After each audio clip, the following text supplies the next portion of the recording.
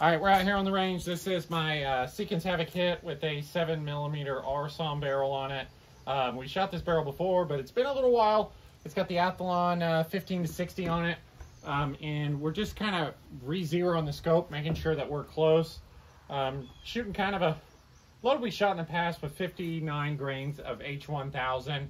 We did change overall length though. I went to 2.95 just for the heck of it.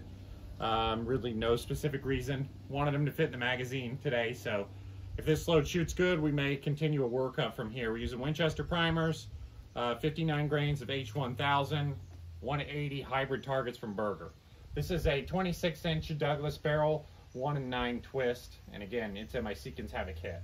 Getting velocity through our lab radar. Kind of windy day. The wind's blowing off the left. It's not like real bad. This is a 7 SAUM, so it should be fine. Let's do the first shot here, and we'll make sure that everything's good, and we'll go from there. Hopefully we're on paper. We should be. The sun's kind of in our eyes, which is a little inconvenient. All right, first shot here with the SAUM. Okay, about 7 MOA high, so let's go down 1, 2, 3, 4, 5, 6, and that should be pretty close. All right, so we're down 7 MOA. Let's shoot another one here.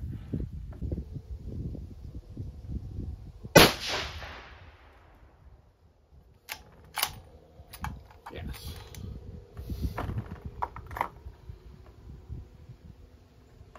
So we're pretty much right on.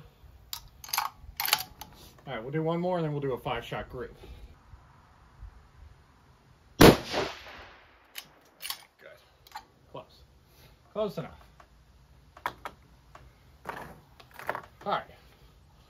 Let's go ahead, arm the chronograph, make a new series, and arm again, and let's go with a 5-shot group. Now I only have a 3-round mag, but we will load these out of the mag.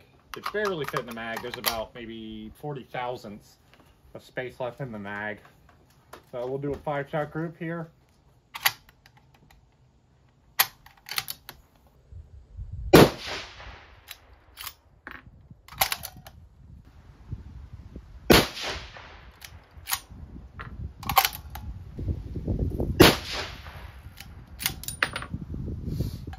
Not great so far, is it? We did have better groups with 4895, but I don't have much of 4895.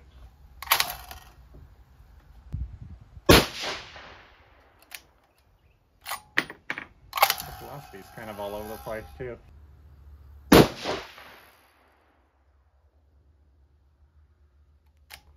Alright, so it did kind of start to tighten up a little bit, didn't it? I think it gives us something to work from. Not really good with our velocity though. Velocity was kind of inconsistent, which is what I've seen since switching to this primer. But again, I switched to this primer because I have more of them. Yeah, we had 2674 average with a 36 ES and a 15 SD. So 15 SD is not great. We'd obviously like to cut that in half. So we probably need to play with charge weight a little bit, but we do have our scope pretty well sighted in now, and now we're ready to do a little more load work with the 7R SAUM. So, you know, it wasn't horrible for a load that we fooled around with overall length and primer with no load work. So that's not too bad. And again, we got our scope sighted in, so we'll go ahead and keep doing some workups with the 7 SAUM. Hope you guys enjoyed this one. I hope you guys are ready. We're going to really try to fine tune this combination with the 7 SAUM.